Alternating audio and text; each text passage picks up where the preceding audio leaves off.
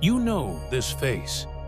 In 2013, the blobfish was voted the world's ugliest animal. But I'm here to tell you, this photo is a lie. You see, the blobfish lives 4,000 feet deep in the ocean.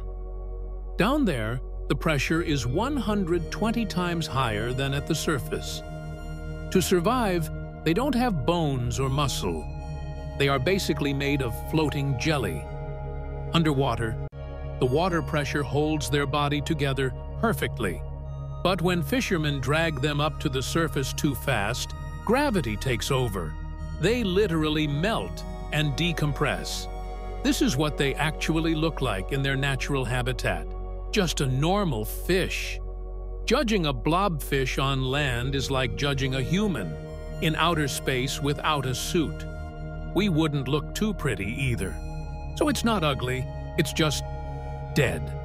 Did you know this? Subscribe for more deep sea truths.